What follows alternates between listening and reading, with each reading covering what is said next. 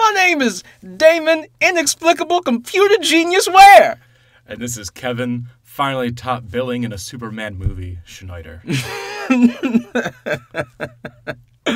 this is a black and white review. Nothing mixes better than vanilla and chocolate. And since you're black and I'm white, that makes it more special for the audience. Did you say black? You called him black? He's black. Oh, he said it again. This racism is killing me inside. You're white. You are black. And who cares? Who cares, baby?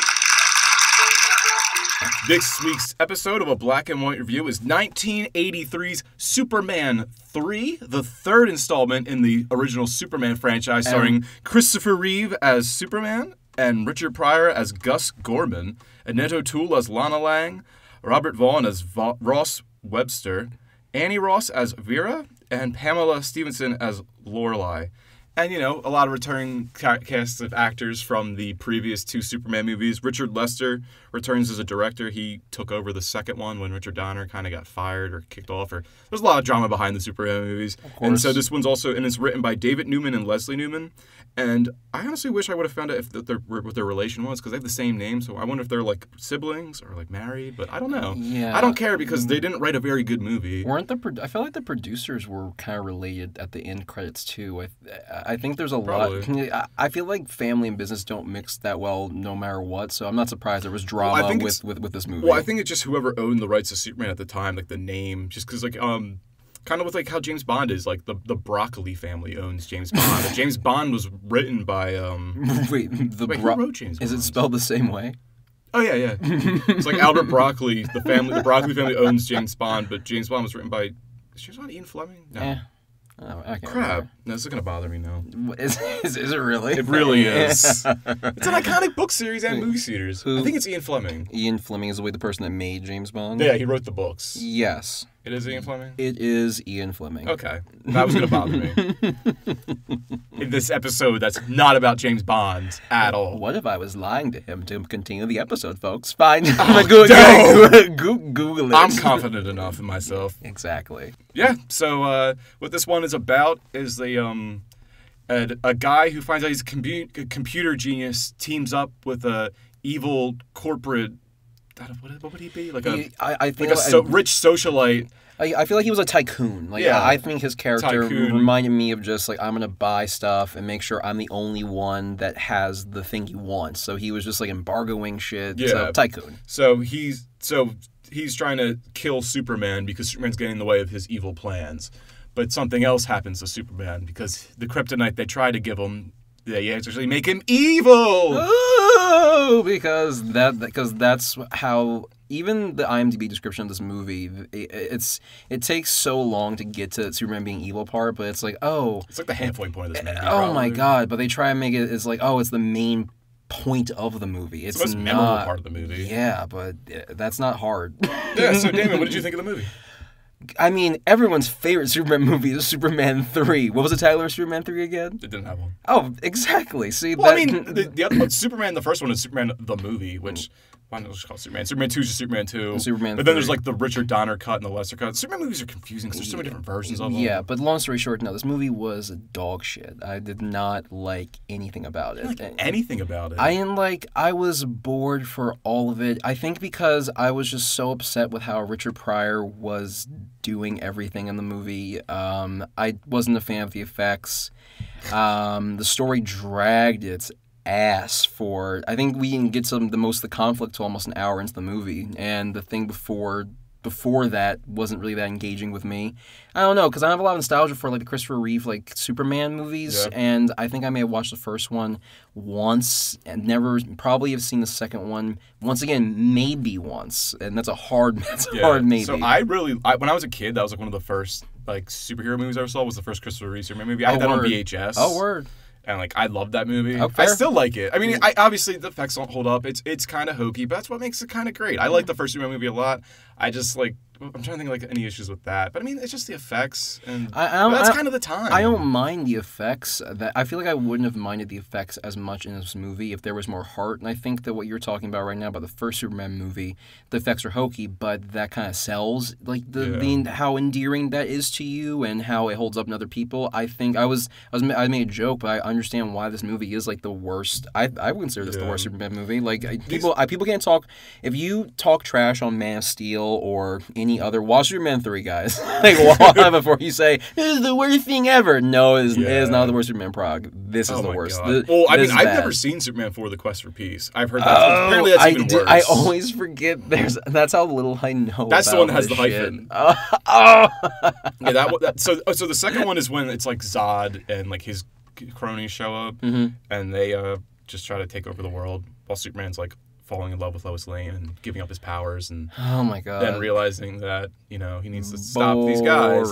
That's the second one. The second one's okay. I don't like it as much, but it's decent. It ties into the first one like super hard because the first one opens with Zod going into the Phantom Zone. Gotcha. And but these movies are always riddled with like a lot of bullshit. I mean, the second one was made at like the same time as the first one, and they fired the director and replaced him with Richard Lester. And this one, Richard Lester's credited as the director of this movie, the third one, but I'm pretty sure he got like booted too. Like I think something happened with that. I don't remember the full story of the Richard Lester one with Superman 3, but that's why with Superman 2 you'll notice that you might find different versions of it. Like it's one of those movies that like there's like you can watch the one version or you can watch the Richard Donner cut, and like I've seen both of them, and they're both like fine. One of them ends with the same thing how the first one ends with him like traveling back in time, to fix the problem, and it's like that's stupid. You did that in the first one. Why would you have him do that again?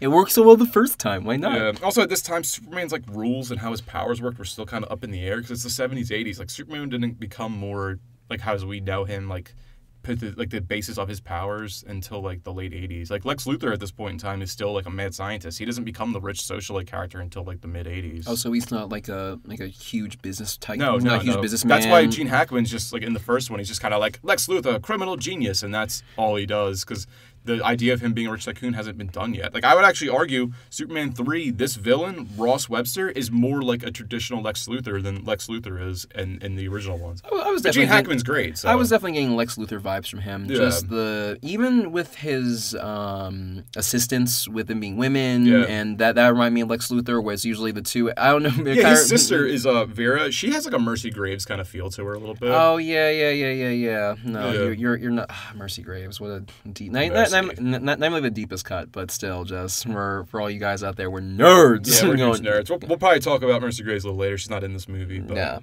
we're going to talk about a lot of Superman stuff this episode. Hell yeah, man! Because realistically, like this movie is just it's a vehicle for like the true point that I suffered 2 hours of this. So honestly, for my viewing of Superman 3, I remember it being worse because I'd seen this before. Really? So watching it again, I was like, this has its moments. Like I was entertained a few times. Like I like the whole Superman being evil because it's so cheesily evil. Like I kind of think it's hilarious where it's like him pushing the Eiffel Tower, the Leaning Tower of Pisa straight, and then like that guy who just sells little Leaning Tower of Pisa outside. He's like, hey. Oh, what are you doing? Mamma mia! He just breaks my business. Like all this stuff he does when he turns evil, so stupid. Yeah, and it's also I did when they were trying to distinguish between how you knew Superman was turning evil, he just stopped shaving.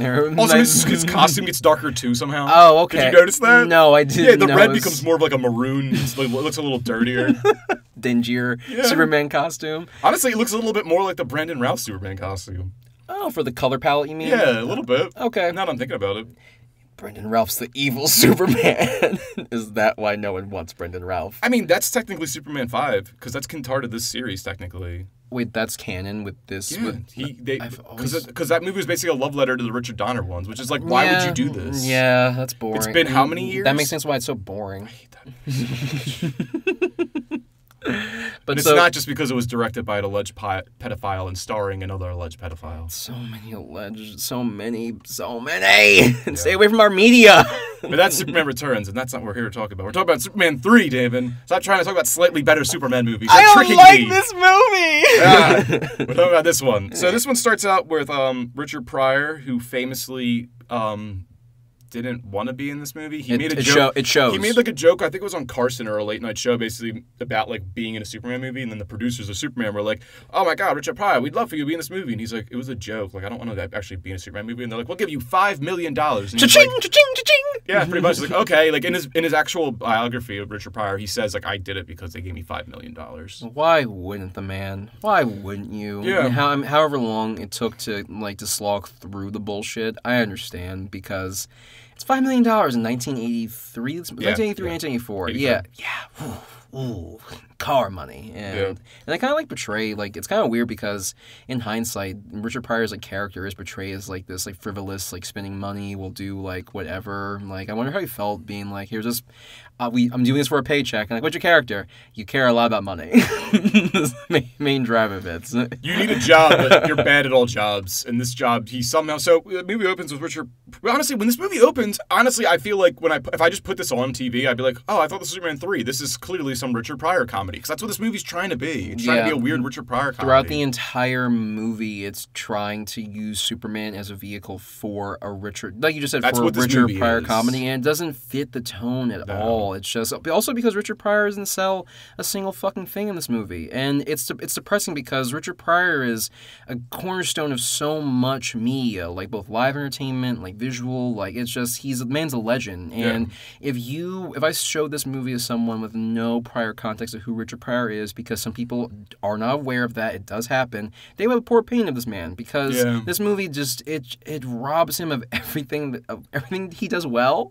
But damn, $5 million. I know. I can't be mad at the man. It's also bizarre that, like, he really is, like, the second main character. Like, this isn't a cheat episode. He really is the second main character. Him and Superman have, what, 3 scenes together, maybe? If that. 2? It's only at the end. They meet in, like, the middle under, like, weird pretenses, and then he sees him again at the end. They have, like, no relationship at all. I'm waiting. Does he save him in the beginning or something? No, I don't even remember that. This movie opens with, like, a bunch of, like, slapstick comedy, and it's, like, why? And also, what you're talking about, too, like, because are we getting this, can we just, like, talk through the movie? Because I'm not even going, can we get right into spoilers? Fuck, so dude. I found this movie a little entertaining. I probably won't watch this again anytime soon. But if someone wants to be like, let's have a Superman like marathon of these 4, I'd be like, no. Like I'll never ever say that I'll never watch this for any. That's the only purpose for this movie though, is like a marathon binge drink type thing for this movie. I could see maybe. I think Christopher Reeves is still good in this though. I mean, he still feels like Superman when he's doing Superman things. Yeah, for what I remember. But when he's evil, it's like. Honestly, him being evil in this kind of reminds me of Toby being evil in Spider-Man 3. Oh, shit. which honestly... Also, I love how you didn't say his full name. Toby Maguire. Well, Toby. No, I may just start calling him Toby now. His name's Toby. It's weird when you don't say the full name of a Sylvester. Well, this is I'm saying 2 words at once. Why? Like when you hear like just the first name of a celebrity, it's kind of weird. Like Sylvester Stallone's name is Sylvester. You know what I mean? Like, hearing it out loud, you're like, Sylvester. Like, how often are you hanging out with a guy named Sylvester? Unless I'm just balls deep in Looney Tunes, not a lot. It's a cartoon cat, so... I chill with Sylvester all the time! Sometimes he had a kid, and sometimes he didn't. What happened to that kid? Oh, maybe it was just the weekend. Protective custody. Did you say protective custody? Yeah, I don't know what that is. That sounds way more dire. Than weekend parent, Kevin. I don't know. I'm the darker He's a cartoon cat. Who cares? You're right. Who gives a shit? Sylvester was a terrible father. You heard it here first, folks.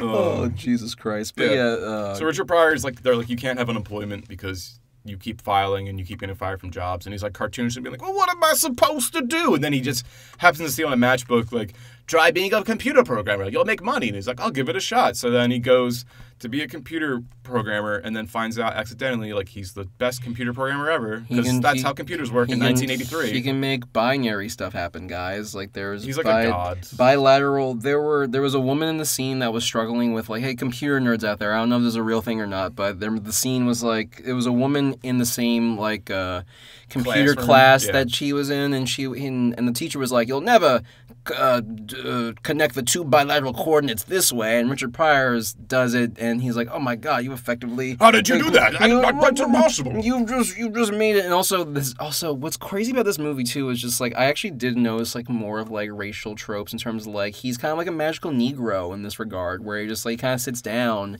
and there's no real reason why, like, there's no reason for him to be great at this. There's no reason for him to be great at this, just inexplicable, like, whoa, look at this, here's my, like, superpower for, like, this is how I'm going to. I would just chalk it up that, like, it's 1983 and these screeners don't know how computers work. Probably. That's probably a part of it. It's like you could just happen to be a prodigy at computers. It's like, no, that's not how it works at all, but sure, why not? But there also, this script just yells, like, white people trying to, like, talk like black people, or just like how Richard Pryor's character is characterized throughout the movie. It's little things that are just little stereotypes that like I said, that I know. So we can go as we're going through like the beats of it. We can talk about it. But like I said, I'm not going. This movie does not deserve like beat for fucking beat. It's just it's not worth it. It feels like the movie drags, and I don't want the podcast to drag. Yeah. So then we cut to finally get to some Clark Kent. Oh well, it opens with Superman. Oh wait, I do want to bring this up. So what? So after we find out Richard Pryor is a computer genius. Again, we still haven't seen Superman or anything like that. And then the opening credits are like really weird and bad. Like they're like kind of flying at you like they did in the first two. But in those two, it's in space, and this it's like the street, so it just looks weird. Of the credits, just did you notice that? When they're like zooming past, they're like holographic almost. Yeah. Because that's kind of the same thing they did in Superman 1 and 2. But when they did it, it's in space, so it just looks like it's drifting away. Oh, so it doesn't look like weird. like shitty street art. Yeah, it's like it looked like a bad PowerPoint presentation. Yes. Yeah, and it's a bunch of slapstick, weird comedy. It's like, oh no, Jimmy Olsen got mustard on his lapel. Why was there a blind man bit going on for 5 minutes? I wrote every time. It was like a Rube Goldberg of just slapstick idiot comedy from like the 40s. It was just written by the Marx Brothers? What the hell is this? I have no idea. It just, in each time that there was one element of slapstick, I was waiting for it to make me laugh because I love slapstick comedy. It's so simple and I wouldn't say cheap. It's just funny, but god damn, it made me mad. The movie, every time there was an attempt at comedy in this movie, I was shaking. My arms were, this is the image, my arms crossed on the couch. No. Shaking my head. Yeah. No. So the first scene of Superman is while the slapstick's happening, someone gets in a car accident and they run over a fire hydrant, and the fire hydrant somehow gets in the car and they start drowning in their car on land because they can't get it open. And people are like slapping on the car doors to get it open. And then Clark Kent's just walking down the street and he sees it happening. He's like, oh no. So he quickly, changes into Superman stuff, and then he like flies over and then he like peels the sunroof off and pulls the guy out. But while that's all happening, I'm just thinking like, any of you people could have saved him. No one could just break this window. Just break the window. Superman does not need to be saving the day. Anyone could have saved the day. You could have stepped up, citizens of Metropolis. Yeah, someone could have even just, honestly, if they all collectively like smashed an elbow, everyone get a corner of a window, and I think we can do this. Some way, shape, or form. I didn't even think about that. I didn't even remember how this movie made me so upset. I didn't even remember that part of the movie. Yeah. I don't remember why that happened. Yeah, so now we'll see what Clark Kent's up to, and Clark Kent is going to his high school reunion back in Smallville, and he's going to take Jimmy Olsen with him to take some pictures, because Perry White's like, sure, you can take, my star photographer for a high school reunion in Kansas. Sure, why not? And then great. Lois Lane, played by Margot Kidder again, she's basically being like, well, I'm going on vacation because I don't want to be in this piece of crap movie. So she's in one scene in this, one scene, and then she shows up at the very end being like, so vacation was fun. And that's the only time you see her, because she knew this movie was garbage This movie's still going on? Maybe I need to go on some more vacation. Please, Margot, please. Fine, we'll just replace you with Superman's other love interest, Lana Lang. High school reunion. Clark Kent's going to his high school reunion at the same time. Cloris Leachman, the ball lady. I think it is her, and if it's not, fight me. Whatever. Who cares? Don't even fight Kevin. If Kevin's wrong, fight me. She's in like 2 scenes as she's in this, and like someone from the the Daily Planet gets to go to Columbia on vacation because like that's the comedy. Yeah. I don't know. Because Perry White's like, why do I got to be doing the bingo? Like you have to. I want pictures of Spider-Man. I mean Superman. I did get J. Jonah vibes a lot. But also, But Perry White came first. That is true. No. To be fair. So maybe I should throw shade at next time. Anytime. Who's the dude who plays J. Jonah Jameson in all the media? JJ? Yeah, J.K. Simmons. Yeah, next time I see J.K. Simmons, I'll be like, hey, listen, you're stealing Perry's thunder, you piece of shit. I forget the same guy who's Perry White in this. He's also Perry White in the other ones. I forget what his name is though. Damn it. Oh, he's the same actor. In all 4 Superman movies. I don't know about the 4th one. Okay, but I know the other 2. Fair enough. But so like Clark was Clark using the reunion as an excuse to go to Smallville for any reason, or was he actively? He was just going to his high school reunion. Okay, cool. It's Clark Kent. Of course, he's going to his high school reunion. That's true. There's no ulterior motive for this cornbread motherfucker. He's Superman. Yeah, Kansas, born and bred. From space first, obviously, but the can't stand him right. America. Yeah, so good. And also, I think this is when it cuts to Richard Pryor. Is like, because I made something about like Richard Pryor is like he's like, I think it's kind of him working. He gets the job. Yeah, he gets a job at a computer company, and it's like, what? I have to pay taxes. It's like, yes, you need to pay taxes. Social Security, and this is one of the things I was talking about when it comes to I don't want to do beat for beat, but one of the parts of the dialogue that they have Richard Pryor say is like, I was like, I'm too old. I'm getting too. I don't know. What did he say? No, yeah. He makes him say like, "I want to spend money. I want a boogie boogie." They make him say boogie boogie in this movie. Like, what the?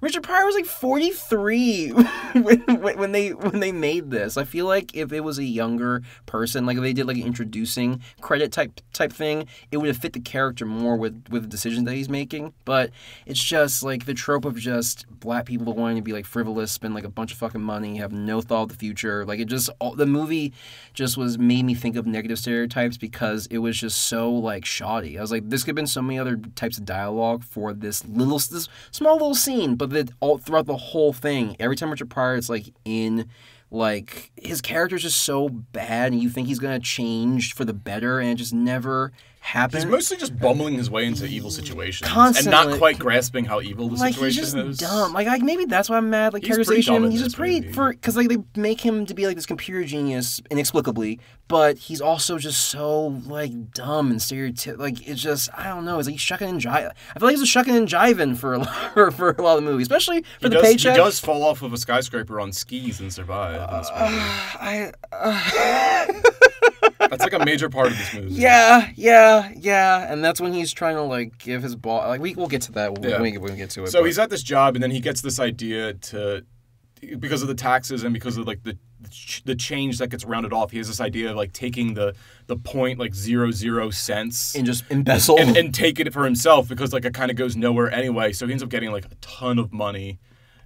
Insane amount of money for how many people would work at this company and get paid on a weekly basis, and just starts buying like ridiculous shit. Shows up at the same company that everyone's getting the same paycheck. And the villain even has that kind of part that's kind of funny. He's like, look what he's doing. He's like, he's like very smart, like taking the money there, like very genius. If he's as genius as he should be, and we think he is, then he won't be like spending all the money. He'll be very conservative about it. He'll make it seem like nothing's changed. Very covert. And then you of course real jump cut to him being like, I'm rich and I spent all my money. Eat a dick. Look how rich I am. I'm not thinking about the future. Woo! And then he's just like, he comes to work, and like once again, all his coworkers making the same amount of money, and you come to work maybe the next day or whenever you get paid again. Maybe let's say for devil's advocates, 2 weeks in a fucking. No, it is 1 week. I remember that. It was so. It adds more to the lunacy. Thank you, Kevin. Thank you for my point. Even worse, 1 week, and you come back in the souped up shit. Like I don't know what the fuck the car was, but it wasn't his car. Wasn't the car he started the job with. Like, come on, man. Come on, Rich. I saw a figure as in like how many people would have to work at this company for him to make that much money, and it's like 50,000 or something. Like, the IMDb did the math, and I didn't write it down because I didn't care enough. What an asshole, Gus, not Richard Pryor. I can't be mad at him for $5 million. $5 million. So then our villain kind of figures, okay, well since he's a criminal and I caught him as a criminal, but he's also a computer genius, I can use his genius to help my evil endeavors. Leverage. So then Clark Kent while basically there's like 2 stories going on. I think we said earlier, Superman and Gus don't only interact about like 3 times in this movie, once in the middle and then once at the very end. But they keep jumping back and forth between them. So Clark Kent is on his high school reunion on a bus with Jimmy Olsen, and the whole time I'm just like, why are you on a bus? You're Superman. You can fly there. You can get there in a second, but you choose to ride the bus. Okay, Superman, that's fine. I mean, it's fine. Jimmy's with you, but also, why do you need Jimmy with you? I don't know. Well, Jimmy's attached to Clark Kent and Superman. Yeah, in all media, like Jimmy is like, no, actually, Clark Kent and Superman are Jimmy Olsen's man crush. He's like, I love Clark Kent because he's my role model. He's a great reporter, and like, he's gonna fuck Lois Lane eventually, and then Superman, he's gonna save me if I ever inexplicably almost die, which happens a lot for Jimmy Olsen. In some comics, he has that watch where you can alert Superman when something's going on. Yeah, I do know that. Was that like old school Superman? I think that's pretty old school Superman. Okay, because I don't remember like the Superman like TV series having Jimmy Olsen with like a watch. I think he has it in the animated series from the 90s. Oh, really? He has a watch there too? Yeah. Damn, I don't remember that. But it's like, I think he uses it at one point, and that's when Supergirl shows up, and it's just like, I was looking for Superman. It's like, well, I'm Supergirl. It's like, okay, if you have Superman's powers, also you're hot. Because they hook up, I think, in the comics at one point. You can save me, and then we can make sweet, sweet love. But don't kill me! Don't kill me! Don't break my pelvis! please! Be gentle! Oh, Jesus. Yeah, so Superman saves... So there's a chemical fire at this chemical plant on the bus ride there, and of course Superman's going to jump in and save the day.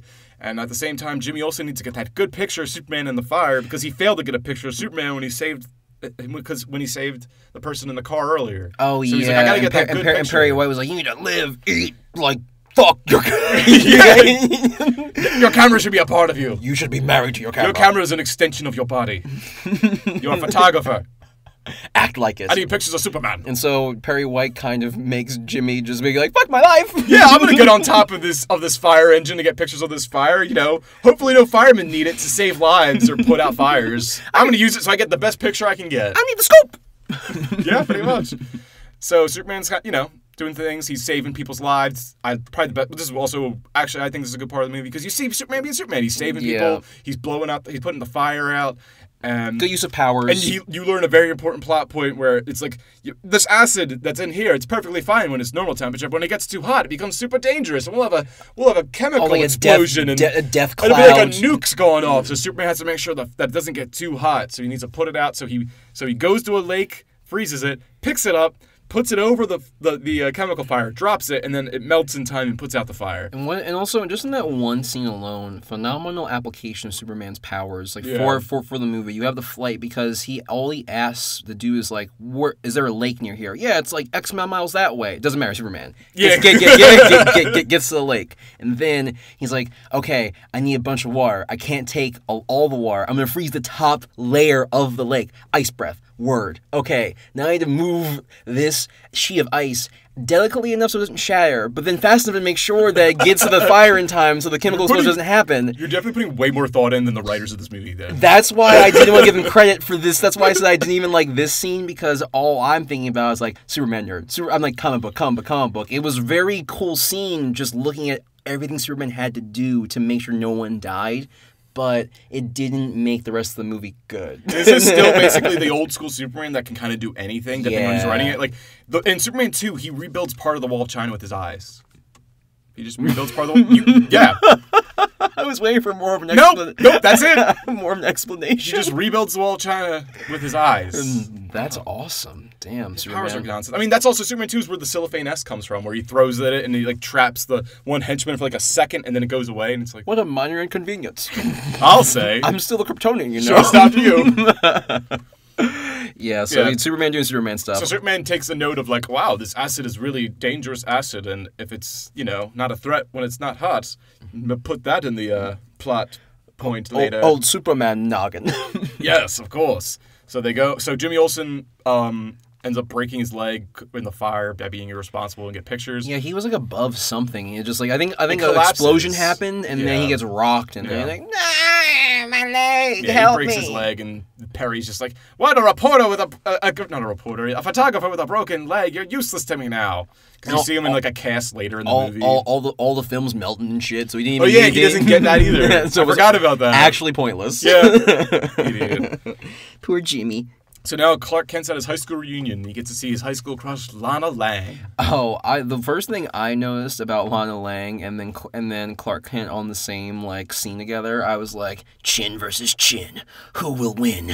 Sunday. Hey, you leave Annette O'Toole alone. It didn't work because when they tried to make out, they just kept clinking.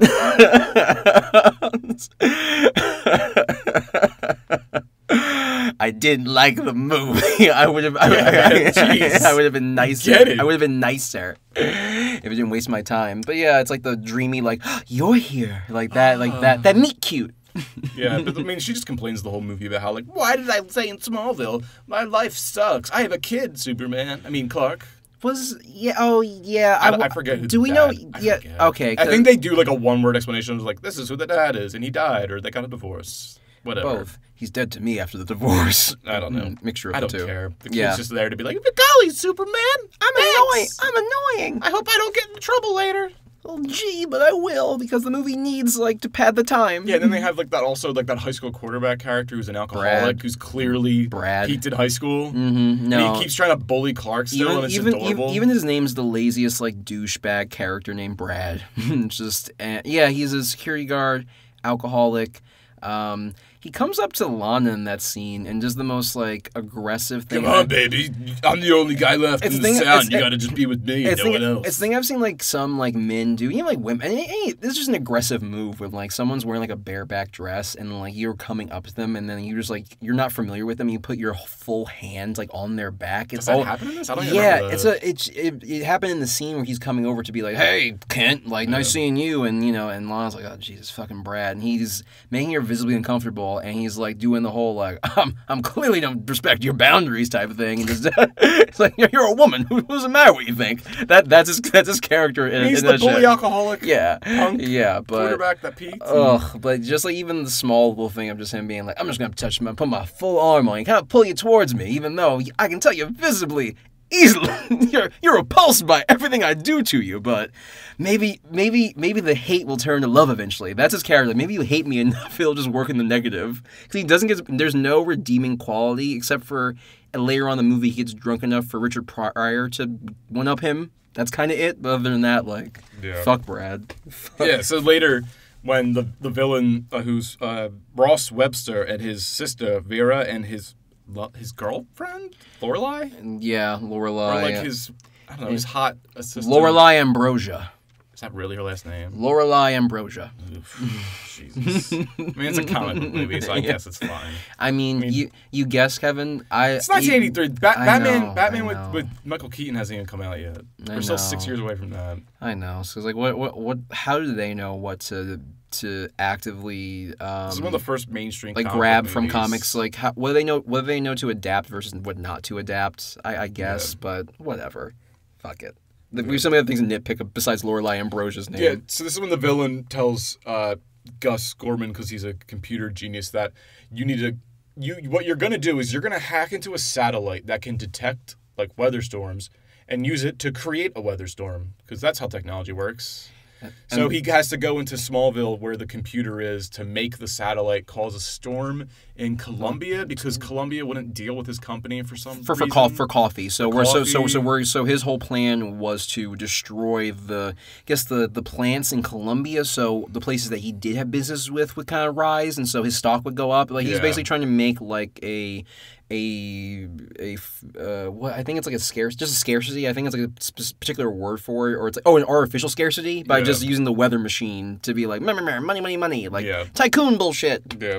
So Gus has to go to Smallville to do it, and he tricks the bully, who's apparently a security guard at that station, with a bunch of alcohol, and they get drunk together, and then like Pryor just figures out how to viciously drunk. And Pryor figures out how to hack into the computer because it's a hilarious 80s How did he know that he was an alcoholic? Was he banking on being an alcoholic? I was wondering that too. Because at any point, does Richard Pryor meet Brad before he goes to Smallville, or does he see him at He just gets off a bus and he's a Smallville. Goes there. I don't know. Yeah, so he banked on. You're right. Who cares? Who gives a shit? So yeah, he gets him fucked up, and then he does the.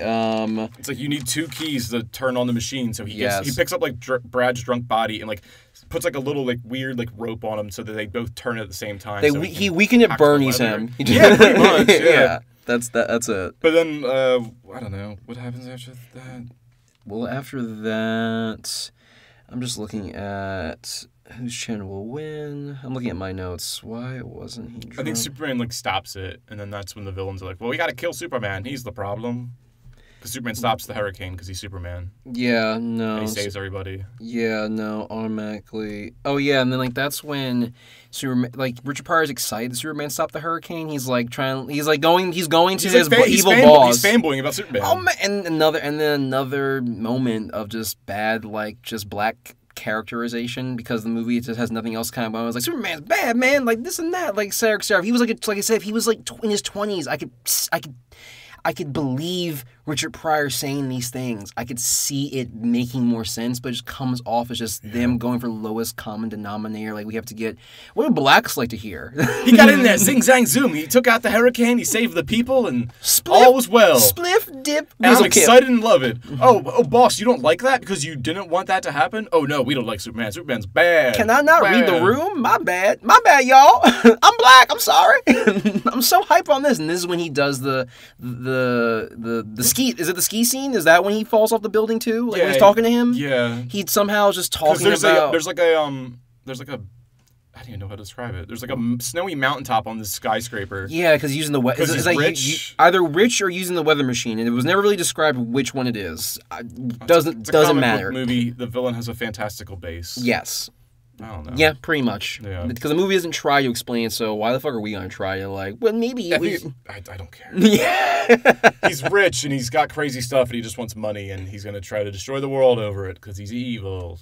We did, yes. And so Richard Pryor's, like, talking to him while on the skis, and also, I thought this is when Richard Pryor was going to have another introduction of Superman besides being a fanboy. I thought he was going to fall off the building, and then there's when Superman's just in the air. Yeah, I was waiting. I'm watching. Just, okay, this is the moment when this makes perfect sense. It's great, like, meeting and very like, hey, maybe Superman's not so bad. He saved me, blah, blah, just for the whole plot. And then just, nope, just another slapstick. Because everyone knows that if you're wearing skis, you can fall from any height. Yep, that's the rule. Mm-hmm. And if you fall, you can fall from any height as long as you're at a slant. That's the other main rule. It's like skis and slant. Sure, gravity does not matter. I almost broke my ankles there. Yeah, no, listen, relax, Kevin. Come figure it out. Figure it out. Cool. All right. So while at the same time Clark's enjoying being in Smallville, he's hitting it off with Lana, and she's got a kid, and he don't care. It's little Ricky and their dog, so they're having a picnic in a field, and while they're eating together, they're like, well, where's Ricky? He needs to come back for lunch. He's not coming. And Clark Kent uses X-ray vision to see that Ricky's in the line of a tractor, so he's got to fly and save Ricky. And he saves him, and then he stops the tractor from running him over, and this poor kid who's running the tractor, it's like, oh my god, I almost just killed that little boy. Yeah, because he has a concussion, I guess. Well, because I think you had skipped over, because the way you had sounded, it sounded like just the dog was in the field. The boy went after the dog, and he like tripped and fell and hit his head. Yeah, and the dog's like barking. And the movie, you see blood on the rock in his head. That's right. Yeah. God damn, Jesus Christ, movie. Just like I have all the things to like not hold back on. Like, no, those kids, we're going to hit the clunk. We're going to show the impact of him falling on the ground. Yeah, so he saves little Ricky, and then he sees Lana. Little Ricky. And he sees Lana, and it's like, oh, thank you, Superman. Hey, Clark, Superman's here. Come see him. And then Superman, of course, runs away real quick. And then Clark comes out of like a sewage drain with the dog, being like, I found the dog. Gee whiz. What? It's like, you missed Superman. He's like, Superman was here. Golly. And also, while he was changing into Superman, this movie doesn't even give a shit about where he's changing into Superman, because Clark is just in between. He's running to get to the actual like field where the tiller is, and it's just he's running very fast, and he's just in between these like fence posts with spaces in between them, and that's how he changes Superman. He's just running, and then he's in his Clark Kent suit, and then he's Superman. All I'm waiting for is the camera to pan just a little further back, being like, "Did you just see that? Like, wasn't that Paul? Wasn't that the Kent's boy?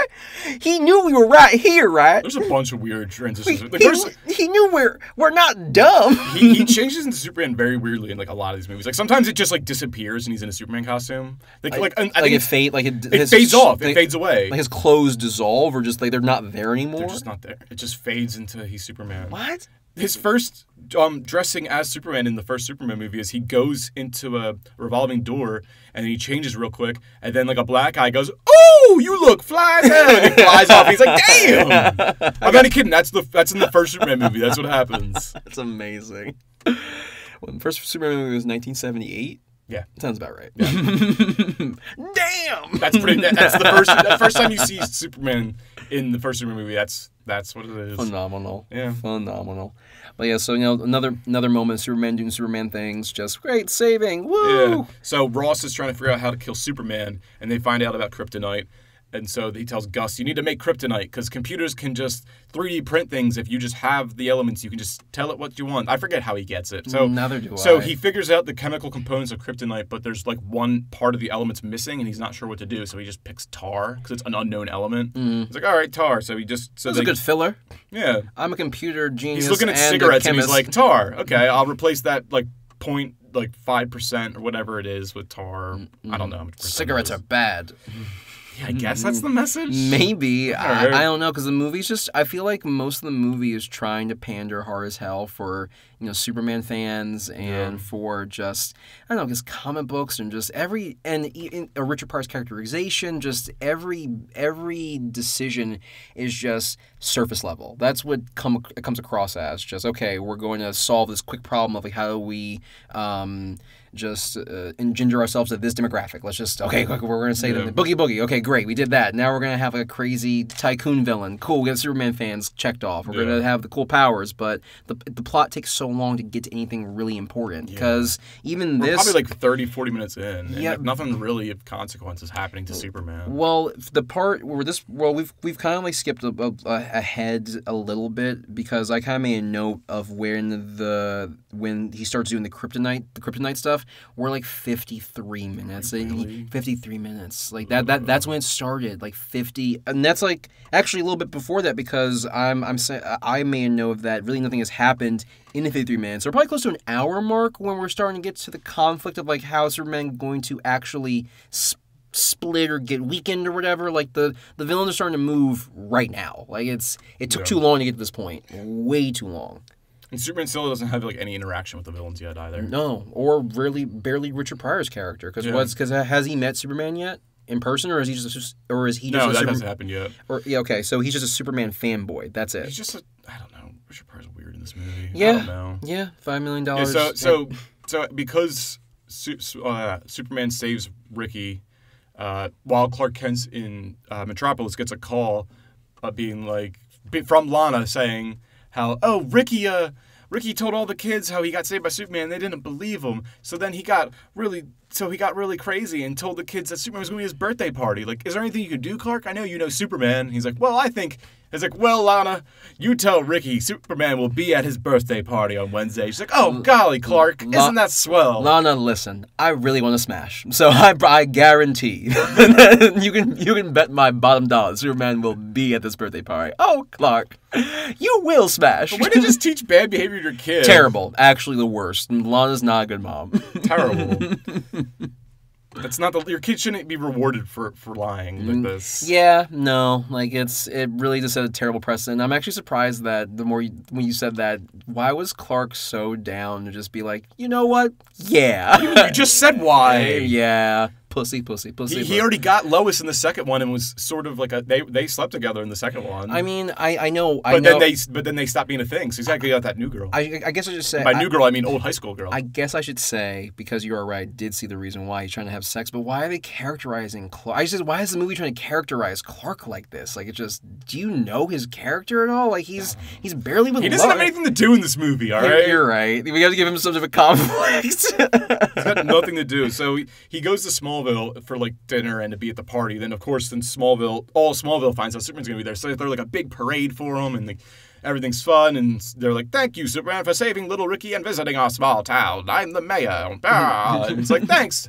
I love you, Kansas. I'm happy to be here, and thank you so much for all this. And then this is when Richard Pryor shows up as like a military general with Vera, who's one of the evil ladies. And he's doing like a General Patton impersonation. Like a gigantic General Patton impersonation. Yeah. He gives this huge speech that's supposed to be funny, but it's like very dated. Do you remember what it is? I don't even remember. We're just here to just celebrate like how Superman is just just so amazing and this and that. Like, he's just trying to show, like, the military might in America and, like, USA. Because he like, has the kryptonite now. Yes, and I think that's what he was giving it as, like, a medal of, like, here's how, which is another thing. It's like, what? As an appreciation, instead of giving you a medal or a trophy or, like, you know, like some sort of decorative necklace, I don't know. Anything. A belt, a sash, a trophy. Give me a statue that's being made in my honor in the square.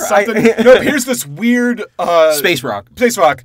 Damn it, Marie! They're minerals! But also, this is Superman 3. Superman 1, he came into contact with kryptonite, and I think he does in Superman 2 as well. Maybe he doesn't come into contact with kryptonite in Superman 2. Doesn't matter. But looking at this rock, it looks a lot like kryptonite. I'm sorry, Superman. I know you're vulnerable to most things, but I think if you ever see, like, a shiny, like, neon green rock, you should always be like, wait a minute.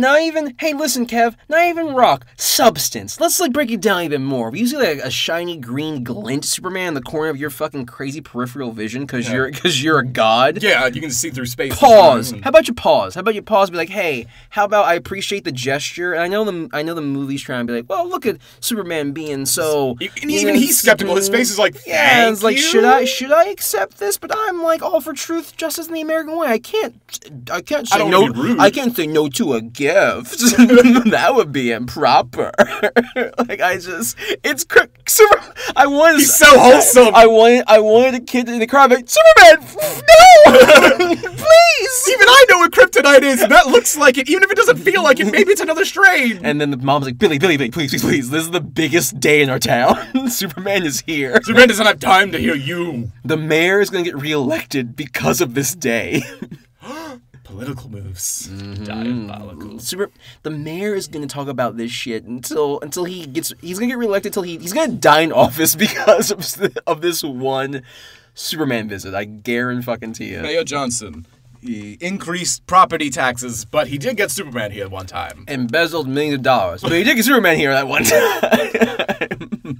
That was pretty sweet. The populace would forgive so much if you got to get pictures of Superman on your wall. It's like, I lost my house to the bank. You just look at your wall. Here's a picture of me shaking hands with Superman. He took me to the Grand Canyon that day. It took 5 minutes.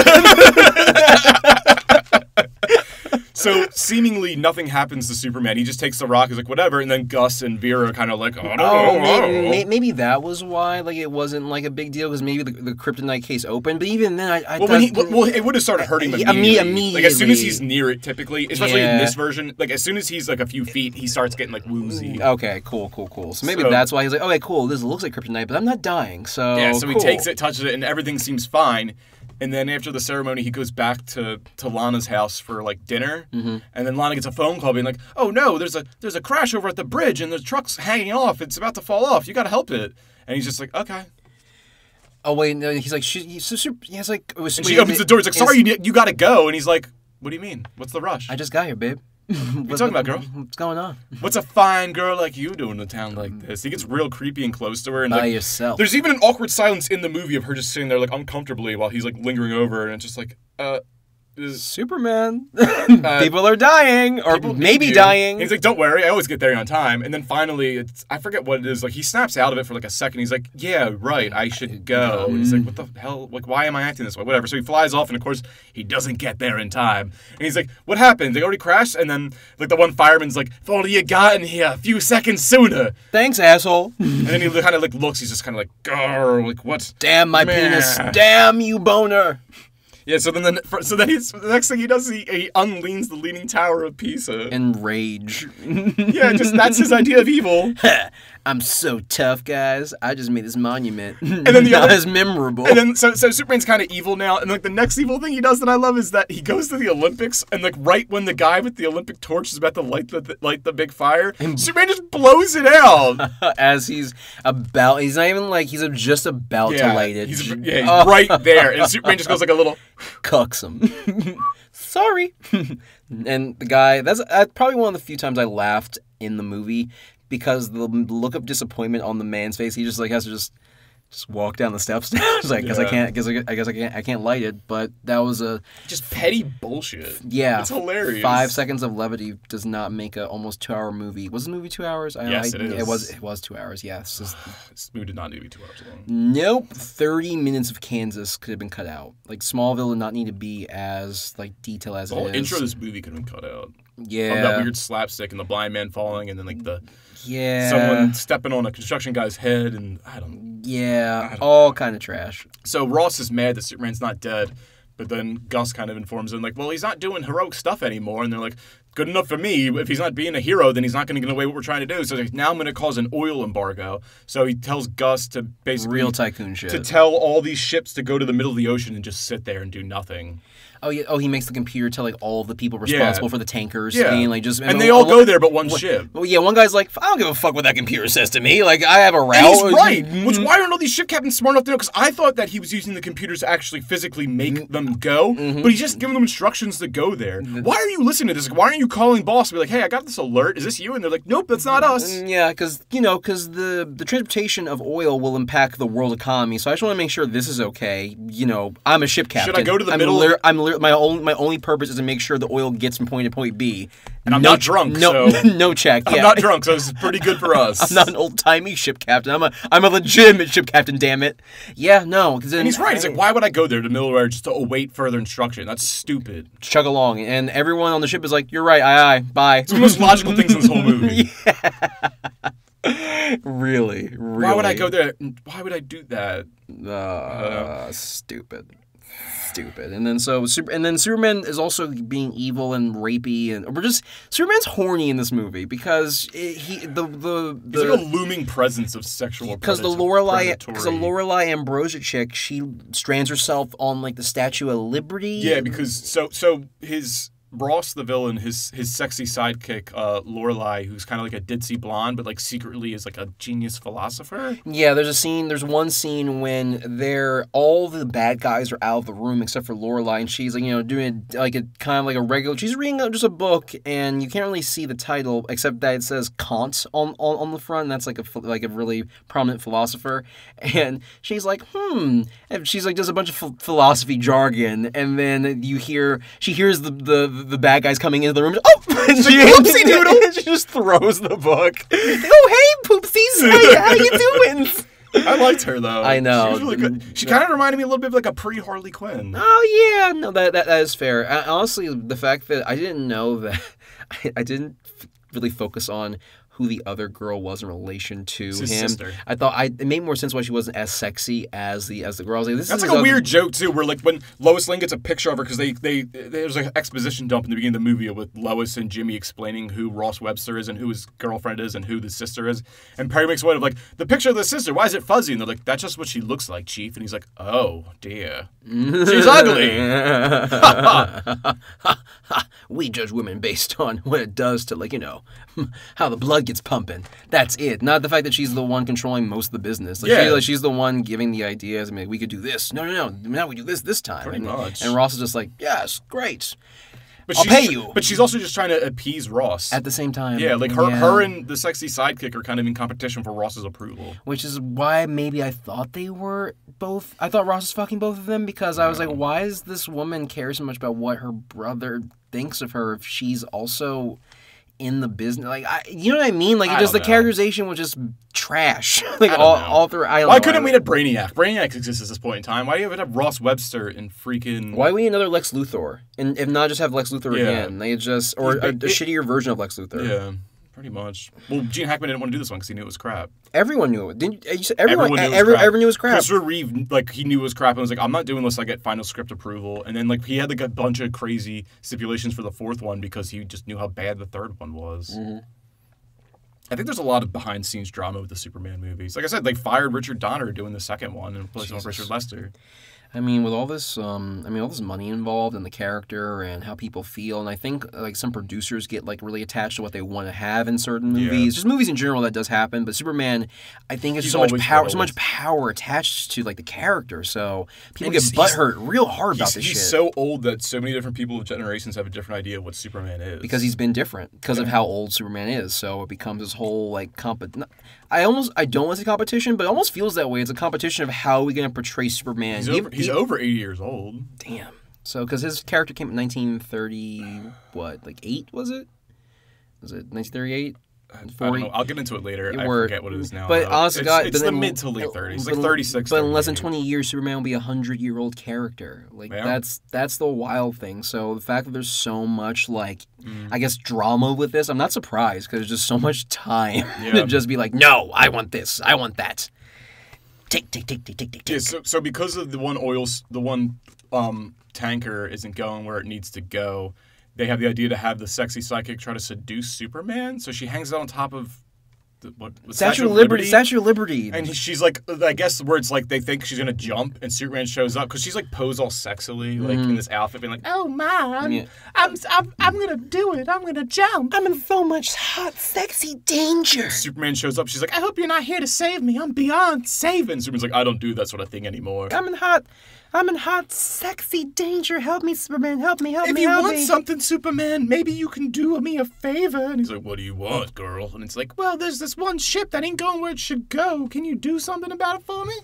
He's like, "Yeah, sure." So he goes to that one ship that's not cooperating with the weird embargo, and he basically causes an oil spill. No, he causes an oil spill. Yeah, no, and this is probably the most legitimately evil thing he does. Yeah, besides all, I just remember when it happened. I was like, oh, good, something finally fucking happened. Yeah, so he causes an oil spill and just leaves because even though it doesn't go where it needs to go, it's not. Well, no, it's not going to Metropolis where it's supposed to be. So it did its job. Perfect. And Superman goes back to her, and I think he sleeps with her. It's implied because they kiss and it fades to black. So that means I think that's movie logic for they slept together. Superman, smash away. It's like, what's that? It's a plane. Superman leaving another one-night stand. Wow, Superman, really? Faster than a speeding bullet. I'm sorry, you're just so beautiful. I didn't want to kill you. I had to be quick, otherwise I can't keep burying bodies in the Pacific. He's evil Superman, so he could be doing that. He really could. He really, really could. Because I don't think what's like the thing that eventually makes him like fight the evil part of it? Like what? So before he gets to that, Gus starts questioning Ross, being like, "You guys are getting rich from all this stuff, and you're doing criminal stuff, and you're blackmailing me for the criminal stuff I did, but like you're doing way worse stuff. So I want something in return. Like you guys are making money, let me get something." And they're kind of just like, "Well, what do you want?" He's like, "I want this," and he gives them these weird blueprints that are like written on like candy wrappers and like cigarette packs. And it's a supercomputer. It can do anything. They're like, "What do you mean anything?" He's like, "It can do anything. It can do literally anything." And then Ross is like, "Well, why would I want that?" He's like, "Well, because if you tell me anything, I'll tell it anything. So you can do anything." He's like, "So then that means that I can do anything." "Yes, we'll build your computer, Gus. Yes." All right, so now this is when Superman is in a bar getting drunk, pouring himself shots. Maybe you've seen like little gifs of him just pouring himself shots. He's drinking. He's got like the 5 o'clock shadow, and he's just bristly. He's so ragged, and he's, oh my god. So he's ready. He's almost like he's ready to fight someone. Yeah. He's looking for trouble. Oh yeah, he pours out like a thing of peanuts at the bar and starts flicking them at the bottles, and they're shattering. That's what it was. He's flicking the peanut, and then he even does his heat vision to warp the mirror behind the bar too. What an asshole. And he's flicking them, and then that's when Lana and Ricky go to Metropolis to see what's going on, and Superman just stumbles out drunk, being like, "What are you looking at? Huh? What are you looking at?" And little Ricky's just like, "No, Superman, this isn't you. You're just going through a funk." And Lana's like, "He can't hear you, Ricky. Leave him alone." And he's like, "He can hear me. He's got super hearing." And that's when he's like, "Believe in yourself, Superman. You're good." And that's when he starts having like the internal struggle of like, "Who am I?" Ricky looks at his mom and is like, "If you just had sex with a mom, none of this would have been happening. Why don't you put out? This is why I don't have a new dad. You've never put out. This is why I don't have any brothers or sisters. I'm so lonely."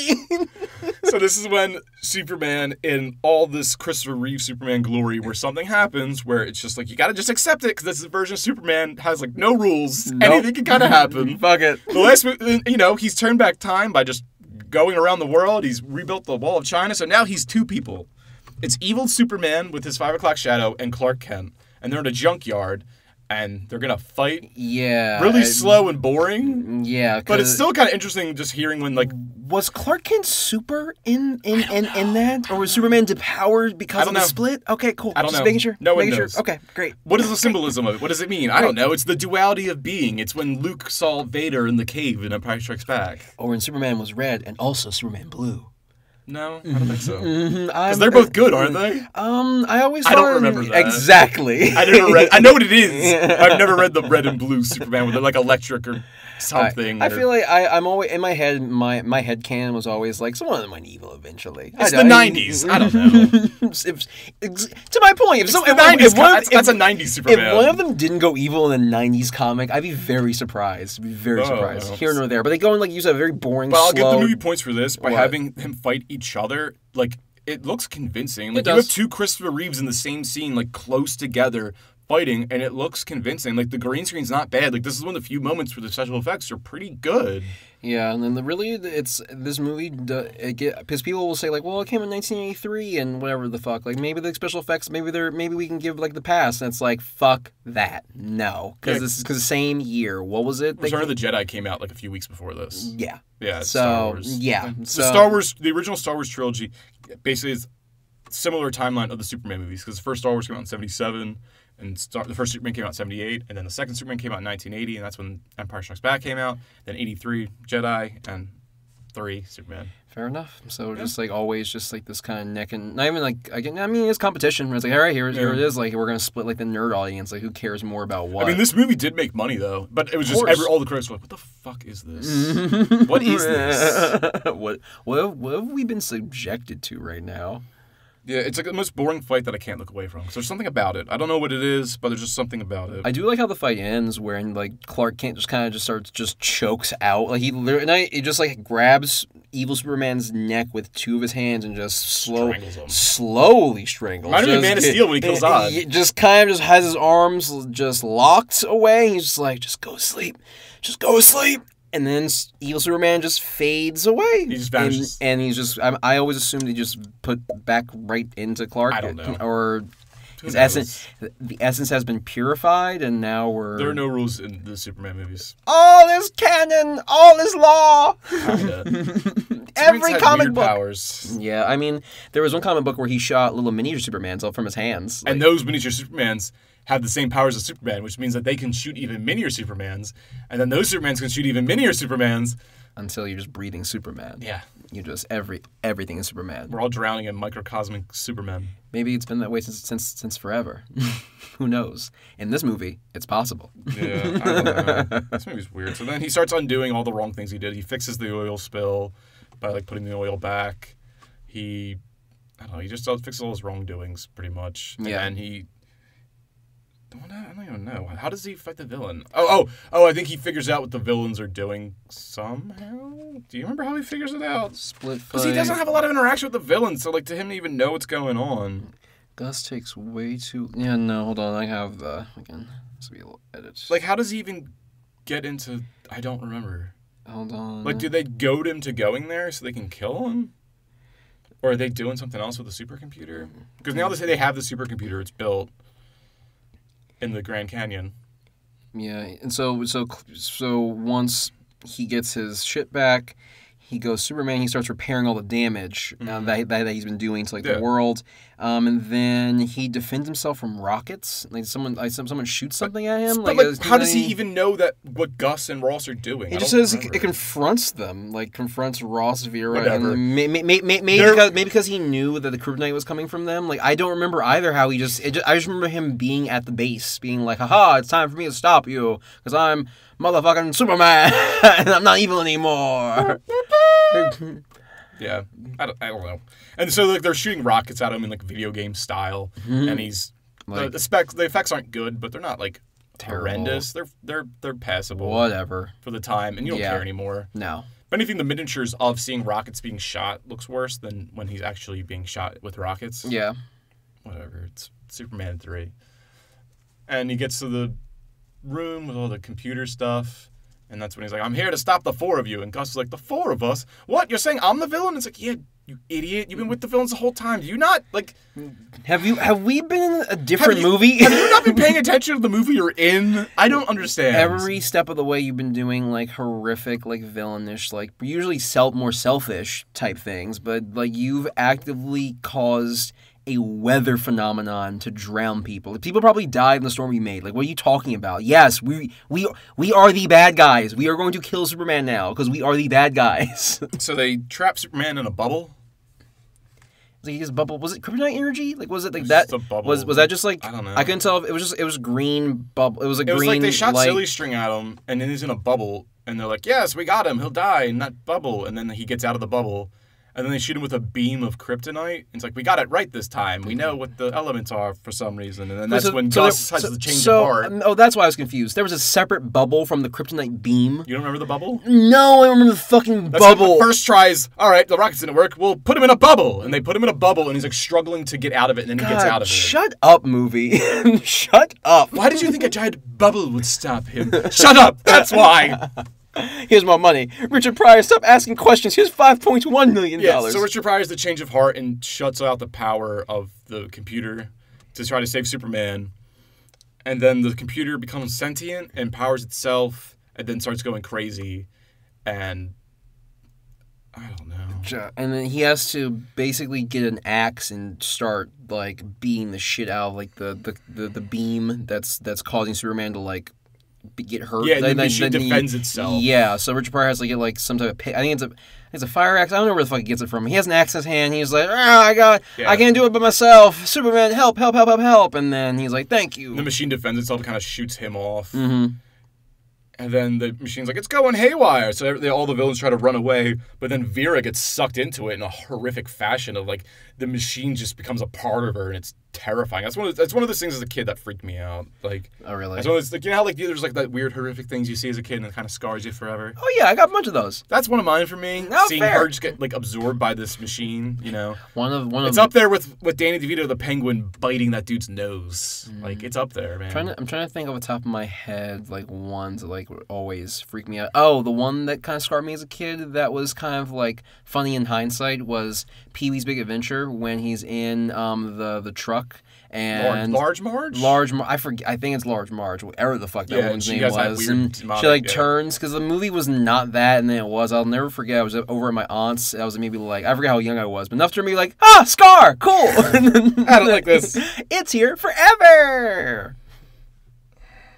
So then this is when Superman, every time Superman tries to throw anything at it, the computer just adapts. It can adapt to anything. And that's when he realizes, the acid. I'll go get that acid that I had in Kansas. Let me fly to Kansas, get that acid. And then because it's not hot, the computer doesn't recognize it as a threat. But he puts it in the computer, and then it gets hot, and then it destroys the computer. Did it. Woo! So then Superman, I guess, saves Gus and flies off with him, and Gus is like, oh no, like, I can't fly, man's not meant to fly, whoa, watch out for those trees, oh! Like, we shouldn't be doing this, Soups. Yeah, so then he just drops off Richard Pryor at, like, a coal mine somewhere, and then that's lets you see Richard Pryor. Look, Gus, the men are black like you, you'll fit in just fine. I'm on the way! Maybe he's still trying to get good. He's probably still got that little evil in him he's trying to shake off. That's what Gus saying, like, that was weird, but yeah, Superman's had a long day. He did save my life. If he wants to say some weird offers is coming, I'll give it to him. It's fine. Everyone gets one. He did save my life, and I did try to kill him, so... We're split. We're good. Fuck it. And so, is that is the last time we see Richard Pryor? I think so. Damn. So now it's he grabs... Oh, while he's at the coal mine, he grabs a piece of coal, squeezes it, makes a diamond, and then he goes to Lana and Ricky and is like, sorry, but Superman can't meet you for dinner because apparently he was supposed to meet you guys for dinner. And Ricky's like, oh, man, no, Superman. And Clark gives Lana the ring, and is he proposing to her or is he just giving her the ring? Because Yeah. I can't tell. The movie like makes a joke like, oh, he's not. But like they also treat it like he is. Yeah, Whaley her I on. couldn't figure out if they were getting married or not, just based on what it was. Yeah, it was just like a really weird like here's this crazy expensive diamond as just a gift of friendship. Yeah. Like And for some reason, the bully shows up to try to get Lana and sees him on his knee giving it to her, and he's just like, "What? You can't? Impossible!" And then it's more slapstick. He like falls out of the room and like onto like a. I don't know. falls into a coma. Like, Slapstick dumb stuff. I don't know. This is a Superman movie. Why is it so silly? It doesn't matter. He's gonna be dead at 50. He's an alcoholic. And then we get back to Lana is going to work at the Daily Planet because I guess she's marrying Clark. And then Lois is tan from her vacation. And then the movie kind of ends, but nope, we got to go back to that Leaning Tower of Pisa and lean it again. And of course, the guy who's the little shopkeeper has the right towers now, right way up, and when he fixes it, he smashes them again. That poor man. Yeah, he probably spent like his life savings just trying to like get the new figurines. He's like, okay, Giuseppe, you gotta lean on the house. The pizza place cannot miss one order. But God, this cart is your dream, and you did it. He puts it back, Mamma Mia. Oh Lordy, I'm going to have to start. And he does that little like chin thing. Yeah. Like screw you. Italians. Some of my favorite like unused gestures. Bah! Yeah, because it's just like the little like flick up, the upward flick of the from the neck to your chin flick. Even better than the middle finger, because the middle finger is so aggressive. But you do that, it's almost like it's almost silly enough. People are like, whatever. Hand to the chin flick. Mm-hmm. And then the movie ends with Superman is they reused the same ending shot from the first movie of him flying in space. Lazy. And him flying in space and smiling, and then that's how the movie ends. But one thing I thought was kind of funny, like it's not like a fan theory, it's a little joke that I had that I thought was kind of funny, is when Ricky thinks Superman's coming for dinner, but it's just Clark, and then he gives Lana the ring. I just think him going like, oh, gee whiz, not only am I not having dinner with Superman, but boring old Clark Kent's gonna bang my mom. You pick him, Mom. At least Brad's funny. I know he drinks a lot, but he does he play video games? Wait, it's 1983. There's not even any video games yet. I mean, there's Atari. Is there Atari? There is. I can't. 1983. There should be something. There should be something. Yeah, there's something. Anything. Yeah. He lets me play the violent video games, Mom. Whatever. You should go outside and play more. Yeah. Ricky. Being rewarded for being rewarded for all the wrong things. Yeah, so that's Superman 3. It's not very good. Not good at all. I like the first Superman movie, and the second one's pretty good too, but I would say stop there. Yeah. I still haven't seen the fourth one. Maybe I'll watch it one day. I probably won't after watching Superman 3. And if it's worse, if it's worse than this one, hey, Kevin, is there a black and white protagonist in Superman 4? Nope. Well, great. Nope. This is the only time I think a Superman movie has a black person in a prominent role. Well, I mean, Man of Steel, Perry White is Lawrence Fishburne. Oh, yeah. I always forget that. And Superman Returns, I mean, no, I think the only person of color in Superman Returns is that Cal Penn is one of Lex Luthor's henchmen. Oh, yeah. I forgot that he was in that movie. I'm saying that. It's like, oh, shit. Hey, Cal. Yeah. He barely has, I don't think he has any lines. He's just in it. I don't know. You know, this movie as a whole just showed all of the worst parts about, I don't know, just being paid for something as opposed to doing something for the passion. Or even having an organic story, just by being like, if we put Richard Pryor in it, Richard Pryor in this, it'll be good. Like, why would that? How will this add? He's famous and people like him and he's funny, but like, we're making a comic book movie. I mean, sure, it can be a little silly, it can be lighthearted, but how is this really adding to the like product? The movie opens by being like, this is a comedy because you see all that weird slapstick and Richard Pryor making jokes in a unemployment line. Yeah, the movie tries to just put it in your head that it's a comedy from the very beginning, but it never does a good job of actively selling it's a comedy for the rest of the movie, except for these little small moments that don't feel earned, that feel very like just slapped on, and don't really add anything to the story to make them worth it. And it made me mad. Most of the comedy attempts in this movie made me upset. But that was kind of It's just a lot of Richard Pryor isms that it's not very good. Yeah, and like I said at the very beginning, if someone did not know Richard Pryor's previous work, or if it was someone that was just like, let's say I have kids one day, I'm going to tell them about Richard Pryor.